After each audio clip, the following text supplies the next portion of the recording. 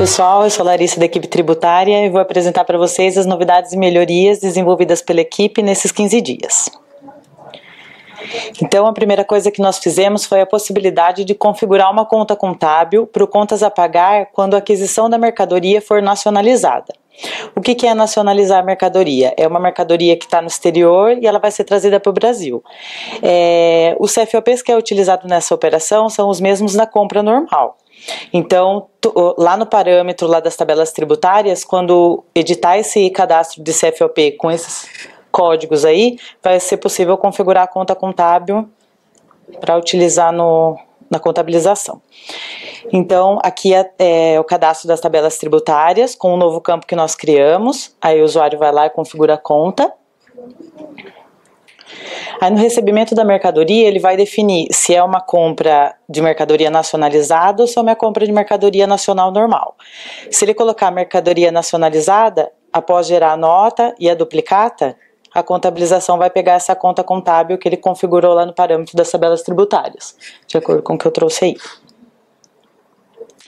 Outra coisa que nós fizemos foi a atualização da tabela IBPT para a versão 18.2.a.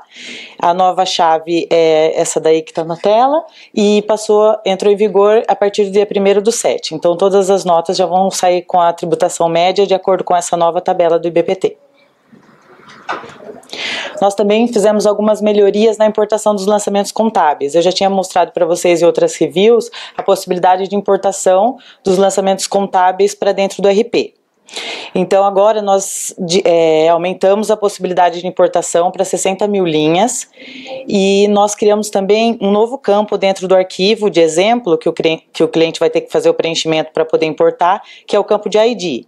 Esse campo ele serve para identificar quais partidas pertencem ao mesmo lançamento. Por exemplo, esse aqui é 1 e 1, identifica que é um débito e um crédito pertencente ao mesmo lançamento. Aí nós disponibilizamos também a possibilidade de, depois da importação, consultar os movimentos que foram importados. Então, clicando nesse botão de movimentos que eu circulei aí, vai ser aberto a tela com todos os lançamentos que foram importados.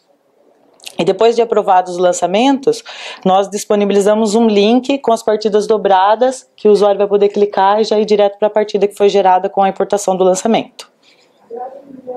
E é isso, pessoal. Obrigada. Bom dia a todos, meu nome é Fernando e vou demonstrar as melhorias e novidades desenvolvidas nos últimos 15 dias nos módulos Comercial e Operações. A primeira melhoria que vai ser demonstrada é no cadastro de produtos. Nós criamos uma permissão para consulta de informações nutricionais. Então foi criada essa permissão 2584, que é consultar informação nutricional. Dessa forma, nós vamos ter duas permissões relacionadas a isso. A antiga, que é alterar informações nutricionais, e agora esta, consultar informação nutricional. Então, com a permissão alterar informações nutricionais, o usuário clicando no lápis, no cadastro de produto, na aba balança, ele vai poder fazer as alterações das informações nutricionais do produto. Da mesma forma, na consulta de produto, ele poderá clicar no ícone de informações nutricionais e fazer as alterações. Caso ele tenha apenas a permissão consultar, ao clicar no lápis, ele vai visualizar as informações nutricionais cadastradas, mas não poderá fazer nenhuma alteração. Da mesma forma, na consulta de produtos. Caso o usuário não tenha nenhuma das permissões, o acesso lhe será negado. Também na tela de consulta de produtos. Outra melhoria realizada foi no pedido de compras, a definição do ICMS de compra relacionado ao cadastro do fornecedor. Então, o ICMS de compra no pedido é definido pelo ICMS de entrada do cadastro de produto. Entretanto, caso o código de tributação do ICMS de entrada seja com cobrança de substituição tributária e o ramo de atividade do fornecedor seja diferente de indústria, vai ser definido o ICMS de compra com o código de tributação 060, que é o recolhido na fonte por substituição tributária. Então nós temos um exemplo aqui, no cadastro do fornecedor, onde é definido o ramo de atividade. Caso esteja definido indústria, e aqui no no cadastro do produto esteja informado, como está aqui informado, o ICMS com o CST com cobrança de substituição tributária, então no pedido de compra é esse ICMS que vai ser trazido, porque o fornecedor é do ramo de atividade indústria. Ok? Mas caso seja diferente de indústria, o ICMS de compra que será trazido vai ser o 0,60, que é recolhido na fonte. A outra melhoria também que realizamos foi a adequação do FCP-ST, que é o Fundo de Combate à Pobreza, retido por substituição tributária. Então, o FCP ele é destinado a minimizar o impacto de desigualdades sociais, da qual a alíquota varia de 1 a 2% de acordo com o produto ou serviço. O FCP-ST se refere ao cálculo da fonte de combate à pobreza para o ICMS retido por substituição tributária, em operações intraestaduais ou internas. A nota técnica que é responsável pela alteração do layout da NFE fez uma separação relacionada ao FCP em relação à versão anterior, que é a 3.10. Então, exemplificando aqui, na versão 3.10, o valor do FCP-ST não tinha um campo próprio para ele. Então, ele era calculado juntamente com o valor da ST. Então, se vocês repararem na alíquota interna que está 32%, esses 32% está com o FCP incluído. Era assim na versão 3.0. Com a versão 4.0, o valor do FCP foi separado. Então nós temos aí uma alíquota interna de 30% e 2% de FCP. E os valores de ST e FCP-ST foram separados. Então, para adequar isso, a gente teve que fazer várias melhorias. Então fizemos melhorias no cadastro de produto, onde incluímos a porcentagem do FCP.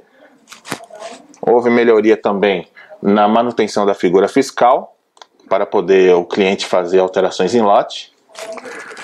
Houve também melhorias na negociação de compra, onde o usuário vai informar a porcentagem do FCP e também valor de FCP, ST, né? No recebimento também foi necessário fazer mudanças, há um campo novo de valor de FCP-ST. No lançamento dos itens também tem um valor de FCP-ST, juntamente com o do pedido que está acima. E na devolução de compra também foi necessário fazer mudanças, pois o FCP-ST é informado nos dados adicionais, no caso dos nossos clientes que não são indústria. Na escrita fiscal também o FCP vai aparecer, tem um campo especial para ele ali, ele é somado no campo outras, mas ele é discriminado ali nesses dois campos aí, no total e por item. E é isso, obrigado. Olá pessoal, meu nome é Denis Augusto, muito bom dia. Eu trago para esta apresentação as últimas melhorias e novidades desenvolvidas na equipe Truck referente ao módulo logístico dos 15 dias. Inicio falando do cadastro de etiqueta de endereço logístico. Então, anteriormente, o processo de impressão ele não permitia personalização e criar modelos. Então, nós flexibilizamos a funcionalidade de modo com que vai ser possível personalizar e cadastrar vários modelos de tipos de etiqueta de endereço logístico, o que inclui também uma parametrização que falo logo à frente. Então, o menu foi renomeado e realocado. Antes, ele ficava dentro do menu de varejo, nomeado como modelo de endereço logístico, e hoje, o processo atual, nós trouxemos ele para o menu da logística, dentro do submenu de cadastros, nomeado como cadastro de etiqueta de endereço logístico. Implementamos para essa funcionalidade novas permissões de acesso, operações estas de incluir, editar e excluir, preservamos a que nós tínhamos, que era de consultar mais antiga. Então esse novo parâmetro está dentro do cadastro de parâmetros da logística, só vai ser exibido quando selecionado uma loja que usa endereçamento logístico, tá? Então você vai determinar na impressão da etiqueta, no código de barras, se no código de barra vai ter o descritivo completo do endereço logístico, então um exemplo, loja, local de estoque, área, rua, prédio, nível e sequência, ou quando selecionada a opção de numérico, nós vamos trazer o endereço key, que é a chave, uma chave dentro do banco de dados, que é referente a um código interno desse endereço logístico. Apresentação dessa tela, uma exemplificação. Então nessa tela você tem a opção de incluir, buscar, editar ou excluir. Os campos de edição, então quando você editar ou incluir obrigatoriamente um novo modelo de etiqueta ou editar um existente, você tem que dar uma descrição para esse modelo que você está incluindo ou editando, caracteres por linha que você pode delimitar ou não. No campo pré-label, nós deixamos as configurações de dimensões da etiqueta, altura, largura, comprimento. E no label, nós deixamos as variáveis que hoje vão ser possíveis personalizar a sua etiqueta. Então, quais são essas variáveis disponíveis para configuração? Lembrando que essas variáveis são compostas do código universal ZPL, que é utilizado para impressoras zebras. Então, etiqueta, ponto e endereço completo, o número da loja, o local de estoque, área, rua, coluna, nível, sequência. Então, hoje você vai personalizar uma etiqueta de modelo reduzido, completo, de acordo com a sua necessidade. Trago aqui um exemplo de um modelo. Bom, também mudou um pouquinho na parte de gerenciamento de endereço logístico, é onde você faz a impressão da etiqueta, que você pode fazer por lote ou até mesmo chegando ao nível de uma sequência. Então antes você tinha apenas a possibilidade de selecionar a impressora a qual sairia a etiqueta. Agora você também é obrigatório informar um modelo de etiqueta para aquela impressão que você vai realizar. Então nós colocamos o modelo de etiqueta acima com o title e impressora embaixo. Vou falar também do novo layout da versão mobile. Então nós disponibilizamos a fins de melhorar a experiência do usuário na versão mobile, implementando um novo layout e fazendo alguns ajustes de responsividade. Quais são essas funcionalidades? Cadastro de endereço logístico, endereçamento de pallet, ajuste de estoque logístico e manutenção de estoque logístico. E essa é a apresentação. Geração automática de lotes, distribuição forçada por destinatário. Então agora no Bluesoft ERP, ao gerar uma distribuição forçada por destinatário, o lote vai ser gerado de forma automática e o usuário é redirecionado para a funcionalidade de separação de lotes. Então antes fazíamos a reserva do estoque para depois gerar o lote logístico. Com essa melhoria e otimização, economizamos aí de 5 a 6 cliques do usuário em diversas telas, né, através dos links. Então agora nós vamos gerar o lote. Como pode ver aí selecionado em vermelho, antes a gente fazia a reserva do estoque para separação e agora nós vamos fazer gerar o lote automaticamente, também reservando o estoque. Ao término da execução, o usuário vai ser redirecionado automático para a funcionalidade, como eu disse na abertura da chamada. Então eu trago aqui em vermelho o campo do filtro de número de lotes que vai vir auto preenchido para a busca e posterior sequência aí selecionar o operador e dar sequência ao processo. Manutenção de estoque logístico da versão mobile. Bom, agora vai ser possível visualizar no processo de manutenção de estoque logístico produtos endereçados que possuem reserva de estoque a ser faturado. Então nós implementamos algumas regras de negócio para que o processo seja mais consistente. Primeira regra de negócio, peguei um produto que a quantidade a ser movimentada é maior que a quantidade disponível para movimentação. Como podemos ver nesse exemplo, inclusive temos a coluna de quantidade a faturar. Então veja que disponível 108, a embalagem com 10 e a faturar 20. 2 fardos, perdão. Eu estou informando um jetinho, agora vou informar a quantidade com qual desejo fazer a movimentação e vou selecionar um novo endereço. E vou salvar. Quando eu salvar, ele vai dizer para mim um alerta, endereço sem saldo para movimentação, ou que o saldo excede a movimentação. Como próximo exemplo agora de um ajuste, eu vou pôr uma quantidade disponível de 110, uma nova quantidade, que é superior a 110, e vou informar um novo endereço agrupando em um único.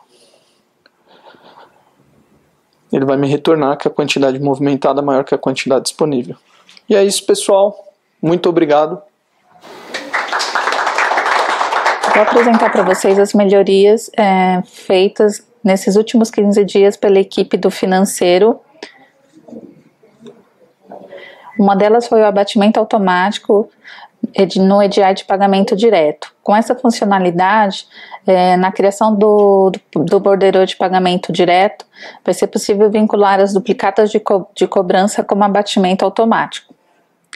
Para isso, criamos as permissões 2583, que é aplicar abatimento automático nas duplicatas de pagamento direto, e a 2589, parâmetro financeiro contábil. A partir do momento que é selecionado as duplicatas do AP, de Pagar, vai ser possível selecionar na tela, no momento da criação do borderô, a opção de criar borderô com abatimento. Nesse momento, o sistema vai buscar as duplicatas do AR que poderão ser vinculadas nas duplicatas do AP e utilizadas para o abatimento. Para isso, temos algumas validações. Tem que ser o mesmo fornecedor da duplicata a pagar, o vencimento menor ou igual à data do vencimento informado no filtro de consulta, a forma de pagamento da duplicata do AR de cobrança será alterada automaticamente para abatimento, e as duplicatas do AR não podem estar vinculados a outros borderôs. E a duplicata do AR tem que ter a mesma loja pagadora. Então, para isso, no momento do agrupamento, nós criamos o parâmetro contábil para definir a conta contábil de origem e a conta contábil de destino no momento do agrupamento automático do AR. No momento do agrupamento vai ocorrer algumas compensações, tá? Valor de abatimento menor que o valor total a pagar. Nesse momento, o sistema ele vai verificar qual que é o valor total da fatura, qual que é o valor do abatimento automático, e o valor líquido vai ser a diferença entre esses dois.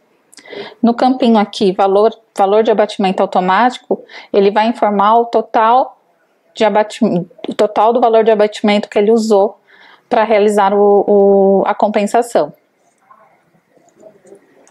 A outra forma é o valor de abatimento maior que o valor a pagar. Neste momento, o sistema ele não fará a geração de um borderô, ele vai gerar a compensação, né, nas duplicatas do AP, e com a diferença do valor a pagar menos o valor da duplicata de AR, vai ser gerada uma nova duplicata de AR, com o valor dessa diferença. E outro tipo de compensação vai ser o valor do abatimento igual ao valor da duplicata a pagar. Nesse momento, ele vai fazer só a compensação e não vai criar um borderô. E vai emitir na tela uma mensagem para o usuário que foi realizada a compensação dos pagamentos. A outra melhoria realizada por nós foi a API para consulta de serviço, que utilizaremos uma nova permissão, que é a permissão 2593, consulta de serviço, para posterior utilizar na API para geração de duplicata de despesa, onde o tipo de contrato que utilizaremos agora vai ser o despesa de tomada de serviço de profissionais liberais e autônomos. Nesse momento, se na inclusão dessa duplicata de despesa, tiver mencionado os impostos, a gente também vai gerar as duplicatas referentes aos impostos. Obrigada.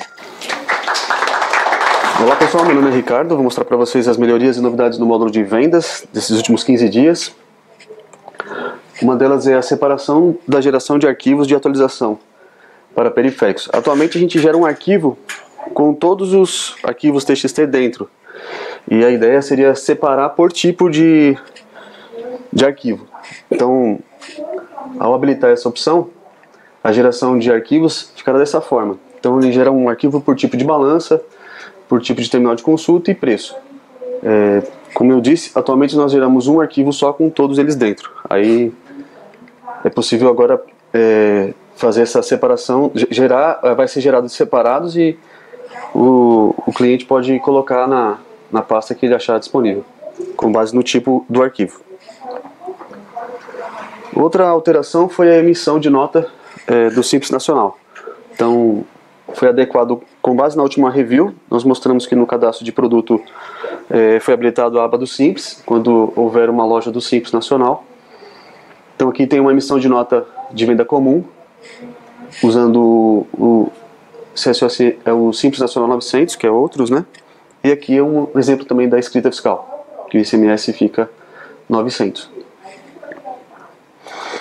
No aplicativo de pesquisa de concorrentes, nós fizemos uma alteração que, dependendo da lista de produtos que era incluída dentro da pesquisa, havia alguns reflexos para visualizar a quantidade de itens e a inclusão do preço. Então, por exemplo, aqui nós temos uma pesquisa e essa aqui hoje é a lista de produtos. Então, ao clicar na opção de preço, é automaticamente exibido o teclado do aparelho. Ele é fixo do aparelho, então para iOS ou Android, independente do modelo, ele necessariamente sobe o tecladinho para a pessoa incluir o valor.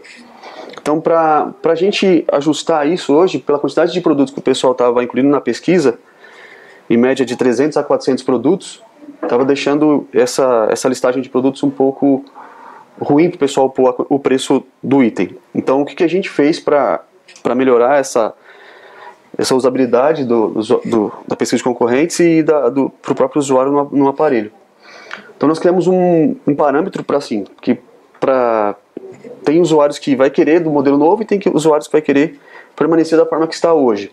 Então, tem um novo parâmetro lá na parte dos usuários, que é o teclado de preço. Então, ao habilitar essa opção, ao clicar no preço, será meio que exibido um teclado virtual. Então, ele não vai subir mais o teclado do aparelho, será exibido dessa forma, possibilitando o usuário colocar o preço, ou cancelando, ou confirmando o preço que ele colocou. Então, assim, para listagem pequena de produtos, o teclado atual que nós temos, ele não tem nenhum problema, mas se a quantidade de produtos é muito grande na lista de pesquisa, é mais ideal usar esse teclado, porque pode haver problemas na hora de performance, tanto da lista quanto na hora de incluir o preço, porque às vezes ele perde o foco do campo de preço. Então, o parâmetro é para ajudar quem quer ficar no antigo e mudar para o novo. Isso é mais questão de gosto. Pode deixar no novo e que não tem problema tanto pela quantidade de itens, sendo pouca ou não. E é isso, pessoal. Obrigado. Olá pessoal, meu nome é Wagner e hoje eu vou demonstrar as novidades da equipe referente ao Bluesoft Intelligence dos últimos 15 dias. A primeira novidade é referente ao dashboard de DRE. Então a gente reformulou ele para melhorar a visualização. Antes a gente mostrava as despesas e receitas separadas, então era difícil de saber o resultado das contas, do participante, de todo o que a gente exibia. Então agora, com a reforma, a gente tentou mostrar mais o saldo das contas para poder ajudar na hora de analisar os valores, né? Então a gente começa mostrando as três abas, que é o DRE, comparativo e evolução. Na primeira parte, a gente traz no topo já agrupado por regional e loja o resultado, e aí aqui trazendo se foi lucro ou prejuízo, né? Então nesse caso as duas foram lucro, então estão verdes, se fosse prejuízo estaria vermelha, por regional, e ali dá para ver loja a loja. Então embora as regionais estejam no geral com lucro, dá para ver que algumas lojas tiveram prejuízo, então ali fica bem visual as lojas que estão com problemas, então eu consigo fazer análise dessas lojas. E ali do lado a gente tem o planejamento, que é a bolinha azul, que é o que foi planejado do planejamento orçamentário. Então algumas lojas passaram bastante, outras não atingiram, e as que tiveram prejuízo que está bem pior. E aqui do lado também o que foi planejado, que é essa bolinha azul, igual está na legenda aqui. Também dá para analisar agora pelo tipo da conta, então a gente mostra quanto que é de despesa, quanto que é receita e no meio o valor do lucro, e tudo isso dá para ser filtrado por loja ou regional. Pelos graus das contas, então eu consigo analisar as contas pelo segundo nível delas, então contas que tiveram prejuízo, que são contas de despesa, e as de receita, quanto que elas tiveram, e ver o quanto elas estão proporcionais umas às outras.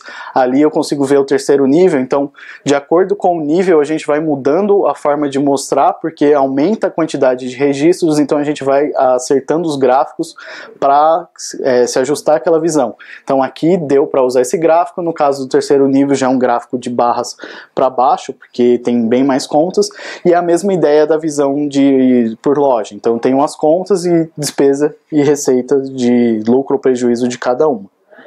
Eu consigo ver também o resultado por participante, então nesse caso aqui tem apenas 3, né, participantes, o não identificado e outros 2, mas dá para ver a evolução deles. Na aba de comparativo, então a gente consegue escolher 2 períodos, então eu consigo pegar de janeiro de 2017 a janeiro de 2018, então eu vou ver toda a evolução ao longo do tempo das regionais, então aqui regional norte e sul, e ali eu vejo esses valores por loja. Então os meses que deu lucro fica verde, e o mês que está com prejuízo vai ficando vermelho na linha, e aí também quando clica eu filtro essa loja nesse mês para fazer a análise. Também dá para fazer o comparativo por tipo de conta, então aqui eu estou vendo como foi a evolução da despesa e da receita. Então, receita sempre acima da despesa, algo bom. Também pelo segundo nível, nesse caso ela sempre vai estar mais para um lado ou para o outro, porque normalmente a conta ou é despesa ou é receita. Pelo terceiro nível também, evolução, para ver como que foi a variação de um nível. Então, alguns pode ver que sempre é estável, sempre os mesmos valores, alguns teve alguma variação. Quarto nível também, e quinto, até chegar no detalhe. Então algumas são mais estáveis, outras teve algumas variações.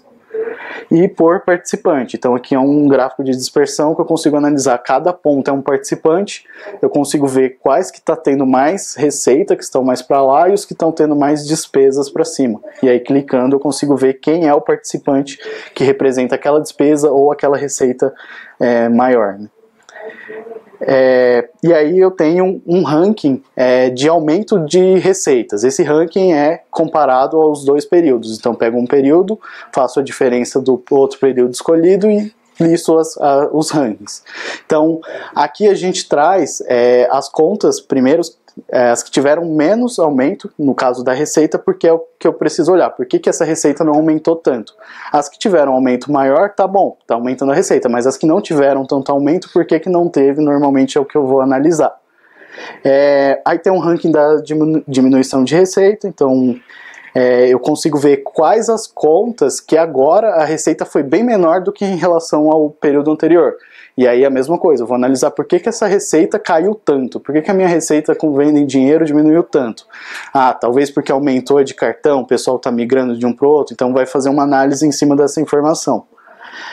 A mesma coisa para aumento de despesa, então eu consigo ver quais as contas que tiveram aumento considerável na despesa, e diminuição, então eu consigo ver as contas que tiveram uma queda, ou conseguir diminuir a despesa dessas contas.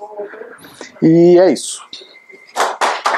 Olá pessoal, meu nome é Bárbara, sou da equipe Fênix e vou apresentar para vocês as últimas melhorias e novidades do e-commerce, do Cosmos e do RP dos últimos 15 dias. Vou começar pelo e-commerce. Então agora dentro do RP a gente tem um menu centralizado com todas as funcionalidades do e-commerce. Nesse menu é interessante destacar a consulta de pedidos de venda. Dentro desse menu ele vem com o tipo de pedido de e-commerce e na ordem de separação o tipo de origem vem de e-commerce.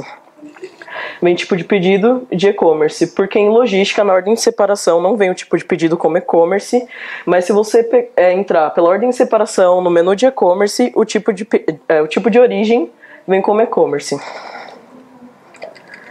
E agora também, além do usuário conseguir fazer o login no e-commerce com o e-mail, com as redes sociais, ele consegue também logar com o CPF ou com o CNPJ, desde que ele tenha atualizado lá no cadastro dele, tudo direitinho, e que ele tenha informado corretamente o CNPJ e o CPF na hora de criar uma nova conta.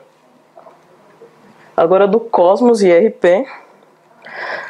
Agora na central do fornecedor, que fica no menu de BI, a gente criou agora o cadastro de produtos, que agora o usuário ele consegue cadastrar os produtos direto do Cosmos por essa tela, que fica ali no menuzinho de cadastros, produtos, e para isso ele precisa que os fabricantes dos produtos que ele queira cadastrar, desde que não estejam cadastrados no RP, esses fabricantes estejam cadastrados no Cosmos. Que aí quando ele pesquisar por fornecedor, ali em cima onde está fornecedor e divisão, vai trazer todos os produtos e o status dele, se já está cadastrado no RP. Se não está cadastrado, o status vai estar mostrando sem cadastro, e nas ações ele vai conseguir editar o produto ou poder cadastrar. Obrigada.